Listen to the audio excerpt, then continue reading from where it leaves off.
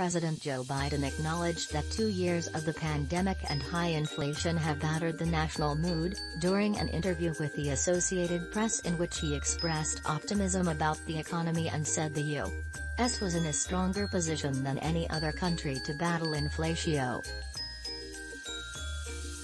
And I include in that, the minority leader from Kentucky, Mitch McConnell. Biden's first interview with the news media in 4 months comes at a time when his approval ratings have dropped to the lowest point since the start of his presidency and the Democrats face a tumultuous midterm election.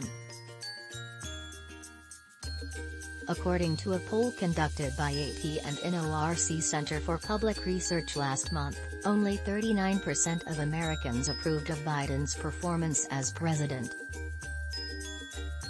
More worryingly, the president's approval rating drop among Democratic voters has dropped to 73%.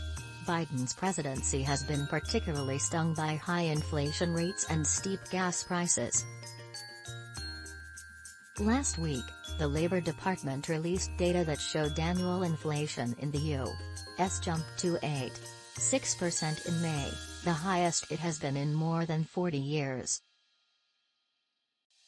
After the Federal Reserve raised rates to help curb inflation, economists have warned that the country could soon face an economic recession.